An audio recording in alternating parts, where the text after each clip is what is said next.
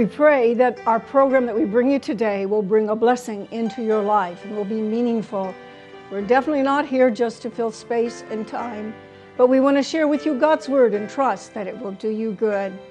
The ladies and I are so pleased that you have joined us, and we also want to comment how much we appreciate the home of Tony and Sandra Walker allowing us to use it for filming purposes. Well, we're continuing on, ladies, in our 12-part series that we have called Behold the Benefits, as we continue to consider the 10 benefits of the children of God listed there in Psalms 103. Today is going to be lesson number 10. We're going to deal with the subject as one of those benefits, the removal of sin. The removal of sin. Thank God that He came to save us from our sins. He didn't come to save us in our sin and leave us in our sin, but He came to save us from our sin. In other words, to bring a separation between us and our sin, that grand space that begins to expand and get further and further apart. I keep thinking of the little chorus that we were taught to sing as children in Sunday school, and it was gone, gone, gone. Yes, my sins are gone, buried in the sea, and so forth. But it was all about our sins being gone. The Lord does not say, oh yes, I will forgive you, but I'm going to tack the list of your sins up here on the blackboard, and if you should return to them, too bad for you. He doesn't hold that account against us. When we have repented and confessed of our sins, it's so true that if we confess our sin, He is faithful and just to forgive us our sins and to cleanse us of all unrighteousness that we would read of in 1 John. Removal of sin. This is what salvation is all about, to deliver us from the clutches and the stronghold of the enemy. You see, the enemy is behind the things that cause us to sin, the practices of a sinful nature. But those sins are like straps. They begin to lace themselves about our lives, and pretty soon we are bound. And you probably have family members, or you know someone that is truly bound by sin. I know what that is like because I grew up in a home where sin was in charge. And the individuals that I loved so dearly, they couldn't seem to help themselves. They were captives to the works of Satan because of the bondages, the stronghold of sin. But when we come to the Lord, He forgives us, He cleanses us from all unrighteousness, the Scripture says. Then He begins to break those bondages, break those straps, those binding ties that would hold us in the clutches of the control of the enemy. In a way, when you're not a child of God, you're just the enemy's puppet. You're Satan's puppet. But when you give your life over to the Lord, there's a liberty. And that's what the Lord wanted to bring, is to set the captive free and to undo the heavy burdens that sin can bring upon your life. The removal of sin. I'm so glad. Those sins that I have committed in my lifetime, they are gone. God has removed them. And yours, my sisters in Christ, I'm sure you can testify of the same.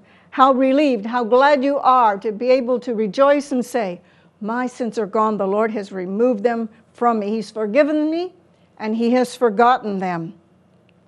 I like the word eradication. Eradication, which means to tear out by the roots, to get rid of, to wipe out. That's what the Lord came to do, is to eradicate our sin, to take it away, to take it away. We could consider, we won't turn there, ladies, but we could consider John 1, verse 29, when Jesus happened to come among the crowd as John the Baptist was ministering and baptizing individuals who were repenting of their sin and turning their hearts back to God. And as He saw the beloved Son of God, He spoke up and He said, behold, the Lamb of God, which taketh away the sins of the world. Yes, that's what Jesus came to do, is to take away, to remove the sin from off of our life. What a load is lifted. I'll never forget one time when I was visiting my father And he had a friend there that had come to visit him who was very bound by alcohol and the clutches of the things of this world. And God just happened to give me favor in a way that I was able to talk to not only my father, who needed God in his life, but his friend about the things of God and what God could do in their life and bring a change to their life. And the man allowed me to pray for him. And you know, after he surrendered his heart and said, yes, I do want the Lord to forgive me. I do want the Lord to change me. I do want the Lord in my life. His first expression of him being a person who didn't know about the things of the Lord, he said, I feel so light. I feel free. I feel like something has been lifted off of me. Well, what was that? He was experiencing the Lord lifting and removing the weight of sin, because sin gets very, very heavy to drag around, especially if you drag it around a full lifetime. So let's look at Psalms 103, verse 8 through 12, ladies, and we will see where the scripture refers to how he removes our transgressions from us. Thank God for that.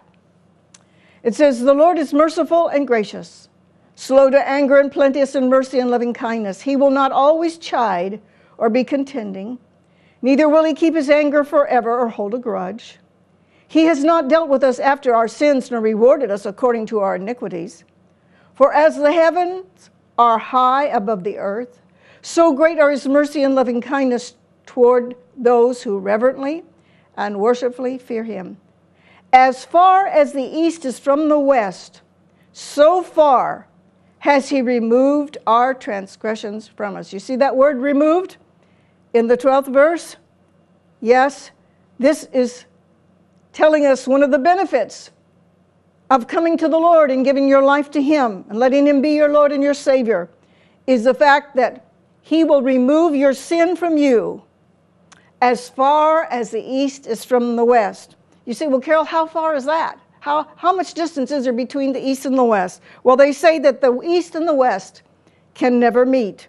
When our sins are forgiven and removed from us, thank God the Lord doesn't even remember it anymore. That's amazing. That's hard to comprehend, how that God puts our sin so far from us that he does not even remember it himself against us. It's like a memory loss. Thank God for that. It would be terrible if we related to a God who just set our sins to the side to wait and see if we were going to slip up again and then bring up all that backwash of the past. But no, it's buried, it's gone. Let's go to some scriptures, ladies, that you should have marked in your Bible, especially as you witness to others and want to lead others to a knowledge of Jesus Christ.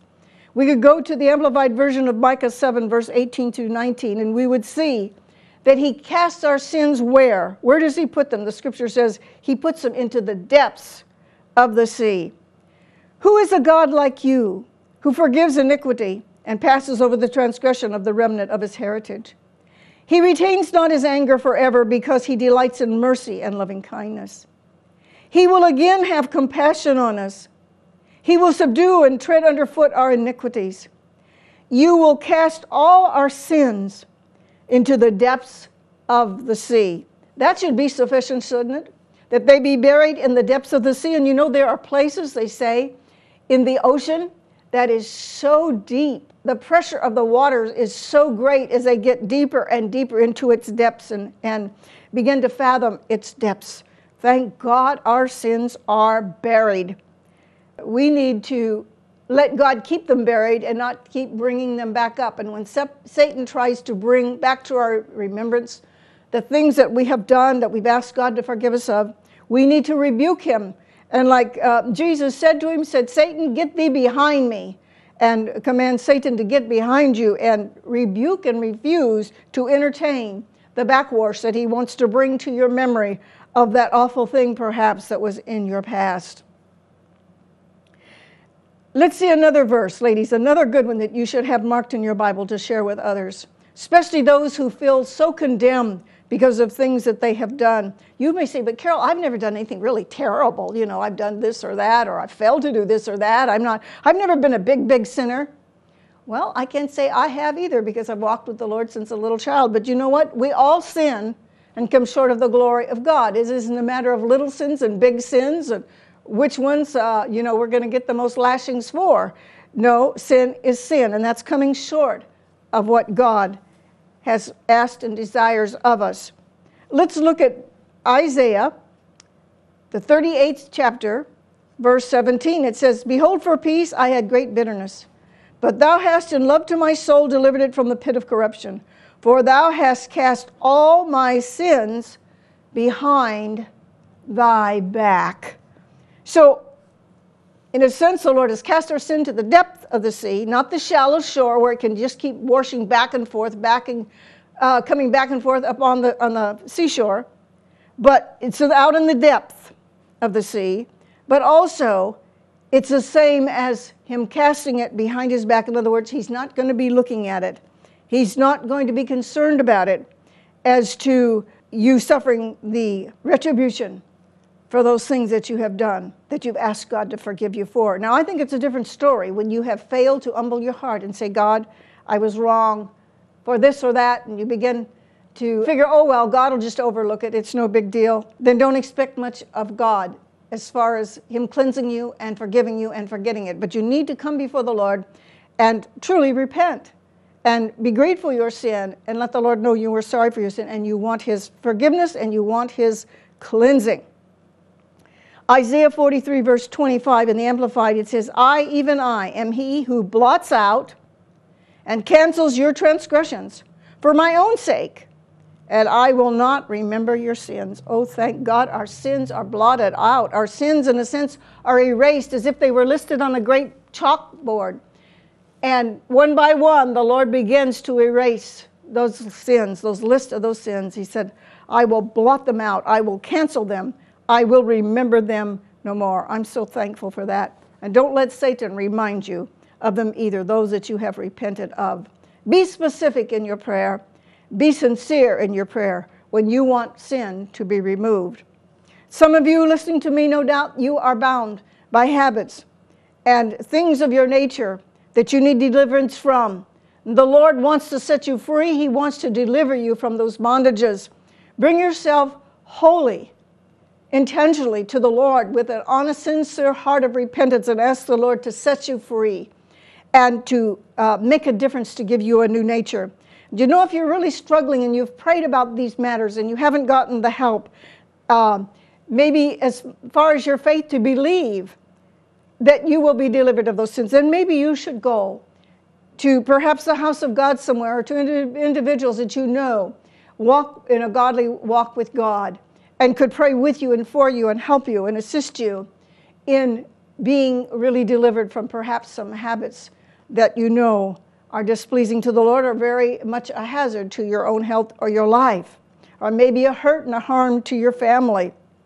Get some spiritual help. That's one reason we do need a home church. We do need pastoral ministry as well as teaching ministry such as you get on television. But we do need that body of Christ to help support us and to back us and encourage us when we are struggling with getting victory in our life. And there's those who seemingly just seem to have victory from the start. And then there's those who seem to have more of a progressive sense of deliverance. But if you're in the pattern of needing that added help, please don't hesitate to get spiritual help. It takes a little humility, but humility is good for us. Why does God forgive us our sin? Why does God say, "I'm not even going to hold it against you. I'm not going to remember it anymore"? Well, let's look at some of these factors in that verse 8 and verse 9 again. This shows us God's nature. And it says in verse 8, it says, "The Lord's merciful and gracious." That's why he can do it. And he's slow to anger. That's why he can do it.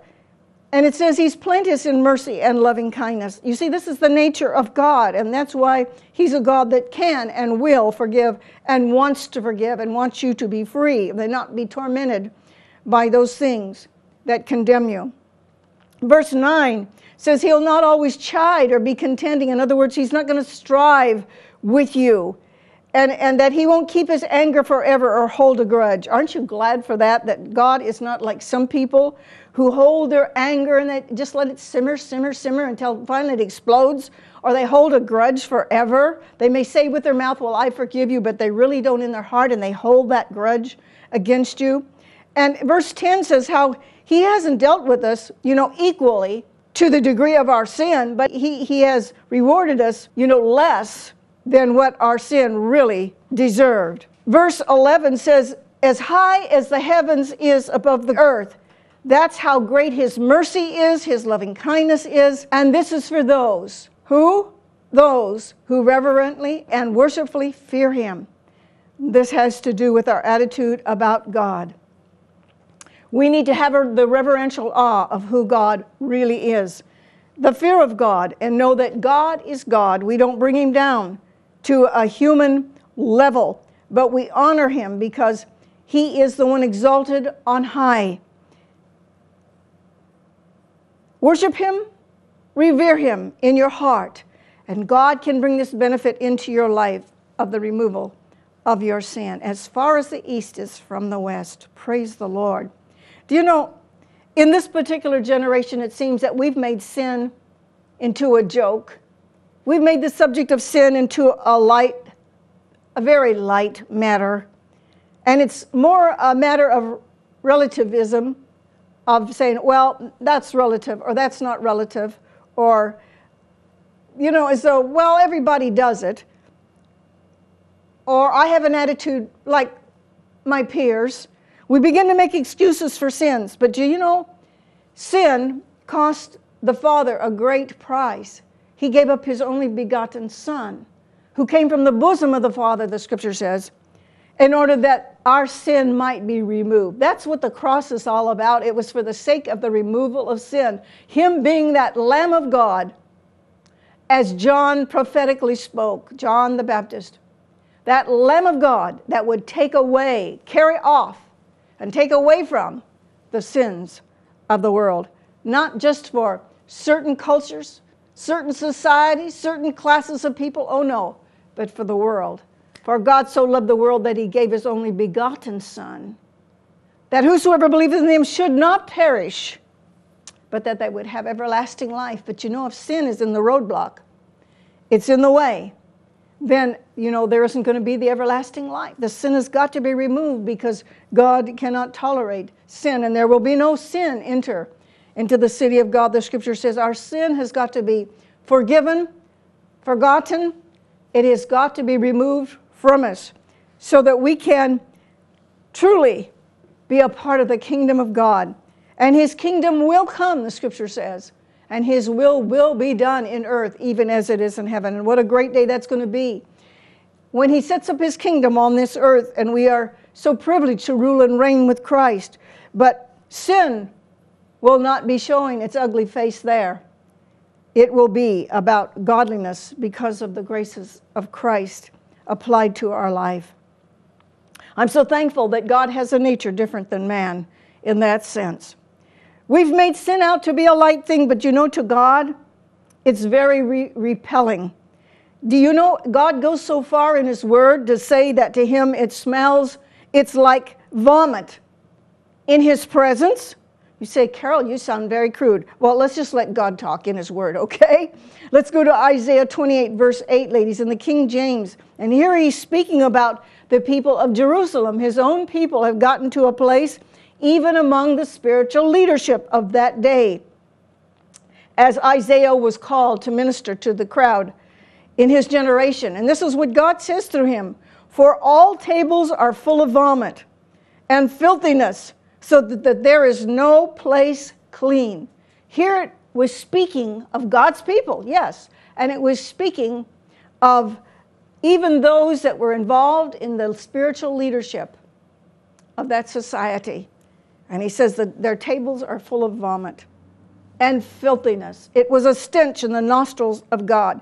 Sin to God is very repulsive. And then we could go to Isaiah again in chapter 1, verse 6, ladies. And this is what the Lord speaks of, what sin is to him. From the sole of the foot even unto the head there is no soundness in it, but wounds and bruises and putrefying sores. They have not been closed, neither bound up, nor mollified with ointment. In other words, there has been no process set in motion, even for the healing of these putrefying sores. Now, when you have a putrefying sore, that is something very smelly, very foul. So keep in mind that to God, sin is repulsive. It's not a light issue with God. We could read in Ezekiel the 16th chapter, and I would encourage you, ladies, take that and read it sometime when you have a lot of time to really ponder and pray and see what the Spirit speaks to you. It's a beautiful illustration the Lord gives here of what He had done for His people and how He found them in such a deplorable state, and yet how He changed their life and transformed their life by removing the pollution of their sin. And now I'm going to read verses 4 through 6, verse 9 through 13 to save time. Ezekiel 16, the Amplified Version. And again, this is a picture that the Lord is drawing here about His people and what He had done for them to change their lifestyle. It says, "And as for your birth, on the day you were born, your navel cord was not cut, nor were you washed with water to cleanse you, nor rubbed with salt or swaddled with bands at all. No, I pitied you to do any of these things for you, to have compassion on you. But you were cast out in the open field, for your person was abhorrent and loathsome on the day that you were born. And when I passed by you and saw you rolling about in your blood, I said to you in your blood, live. Yes, I said to you still in your natal blood, live. Then I washed you with water. Yes, I thoroughly washed away your clinging blood from you, and I anointed you with oil. I clothed you also with embroidered cloth, and shod you with fine silk leather. And I girded you about with fine linen, and covered you with silk. I decked you also with ornaments, and I put bracelets on your wrists, and a chain on your neck. And I had put a ring on your nostrils, and earrings in your ears, and a beautiful crown on your head. Thus you were decked with gold and silver, and your raiment was of fine linen and silk and embroidered cloth. You ate fine flour and honey and oil, and you were exceedingly beautiful. And you prospered into a royal estate." What a beautiful picture. And we could take that and make probably more than one lesson out of it. How that, as a symbol, the Lord has used this picture of one that has been born and just abandoned, thrown out into an open field, not put in a hospital for, special sanitary birth, no, but a baby that was abandoned. And we hear how this happens fairly often, sad to say. And how that she was there polluted in her blood and unclean. She hadn't been washed. Even the navel cord hadn't been cut. And all these things have symbolic meaning if we had the time to go into it, which that isn't the main issue of our lesson today. But how that he went by her, he had compassion on her, and he said to her, live. She would have died in that open field, a baby abandoned like that, unkept, unprepped for life. She would have died. But he said, live, live. He spoke to her the words of life. And then he took that babe and he washed her and got her all clean with all the bloody mess off. And he began to anoint her and clothe her and put shoes on her feet, give her ornaments, a crown and so forth, and feed her with these wonderful fine things to eat upon, the flour, the honey, the oil, and so forth. And she began to grow and prosper into a kingdom. Well, that's a picture of what the Lord does for us when He removes our sin, our abhorrent, unclean sin, and He begins to prepare us to become, as it were, daughters and sons of the kingdom of God. Well, pollution is removed when our sins are removed far from us. Thank God. Thank God. He doesn't collect them and keep them in a chest somewhere to just wait and see if we should fail again or go back. But He forgets, He forgives, He gives us hope for a future. Now, we need to be reasonable, don't we? With this benefit being offered to us, that our sins will be removed. We want to conclude, ladies, with Isaiah 1, verse 18. The words of the Lord through the prophet says, come now, let us reason together, saith the Lord. Though your sins be as scarlet, they shall be as white as snow. Though they be red like crimson, they shall be as wool. In other words, let's be reasonable. Come, let's reason this together. I'll make an exchange. Your sins may be just as loud as scarlet. They may be just as loud as the color crimson. But I can make them clean and white like the snow, even like on Mount Hermon, that is so famous for being covered all year long, beautiful at its crown. And though they be as red as crimson, the Lord says he'll make it look just like wool when wool has been cleansed. Precious one, maybe you're carrying sin in your life today, and you need to know that the Lord loves you. He cares about the condition you're in. He wants to forgive you. He wants to cleanse you. He wants to change your life. Come to him and say, Lord, I receive. Lord, I receive. Forgive me, cleanse me, O God, and make me a child of God. Give me a new life. Walk and live in and through me. Join us next time, my friend, as we deal with the subject of the benefit of God's compassion. Let flowers bloom,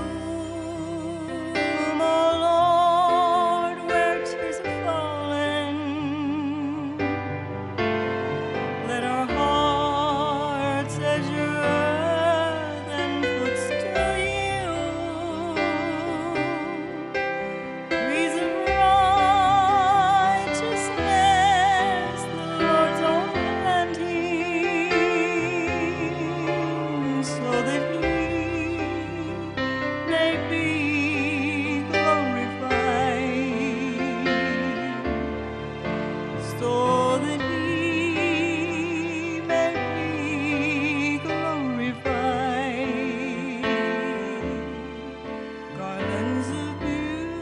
Program copies available. Full set of 12 lessons on CDs, $34. DVDs, $44. Add $3 for shipping and handling, no COD. For more information, please contact Carol Brook Ministries Incorporated, P.O. Box 1909, Alpine, California, 91903. On the internet, visit www.carolbrookministries.com or email carolbrook@carolbrookministries.com. Prayer line number 541-592-4539, Pacific Time, 8 a.m. through 8 p.m.